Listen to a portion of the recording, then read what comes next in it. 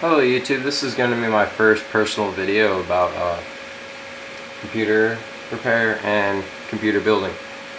Today I'll be reviewing the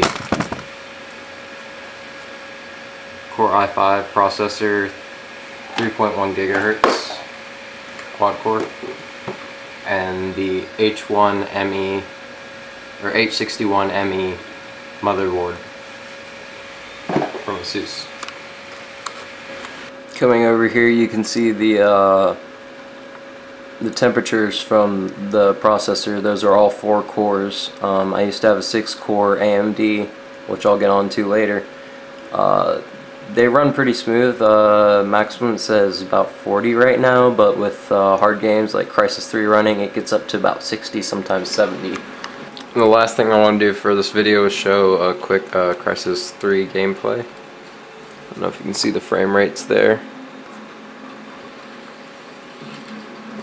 but at almost high settings it gets roughly 30 to 45 frames per second. It looks great.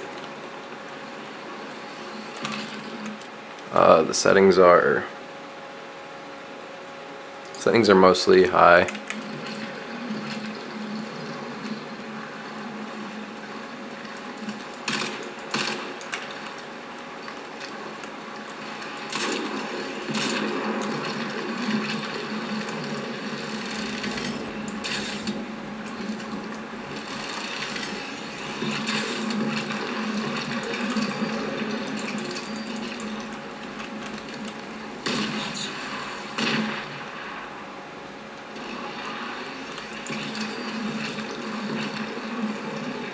And so yeah, the i5 processor with a 6 series or better graphics card works really well in Crysis and almost any, well, this is probably the most high-end game out there, so any other game. If you like this review, please tune in. Shortly within the next week or two, I will be refurbishing this entire computer here. This is a full ATX motherboard. It's a K9N2 SLI Platinum. It has a Phenom II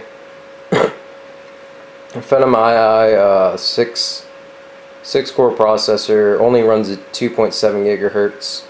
I have 6 gigabytes of RAM here. 2 are SLI ready. I have a GTX 260 from EVGA.